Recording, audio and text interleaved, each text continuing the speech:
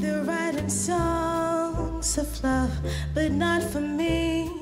Our lucky stars above, but not for me. She grew up singing, so it's like I've always seen her singing, but of course I still tear up when I see her sing. Yeah, Could guarantee. I can hold one note for my life.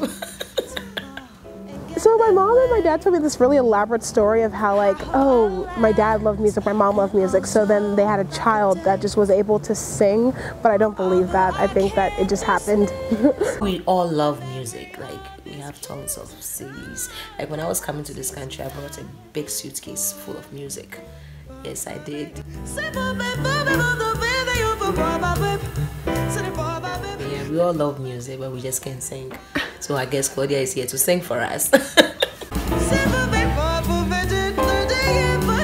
She sings in the house every day. You know, our neighbors all know Claudia sings.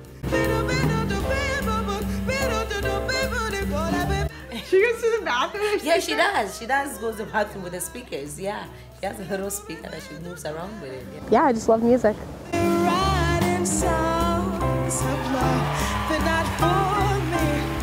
When it comes to jazz, Claudia is the one that introduced us to jazz. I'm trying to go to school for jazz voice, but I want to make new things, and I think that if I were to combine what I know from like all the genres I've learned so far, like so classical, jazz, R&B, other stuff, you know, like I think that'd be really cool.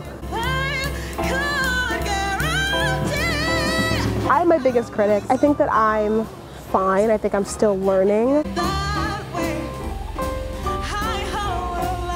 I always want to learn like something new. I need to always go on and try my best. A teacher once told me, actually, when you perform, you're doing it for them. When someone's looking at you and they're listening to you and they're like crying or just like smiling so hard, like, then that's really, that you've succeeded. Like, that's a good thing, and that's what you want, and like that's what I've always like loved.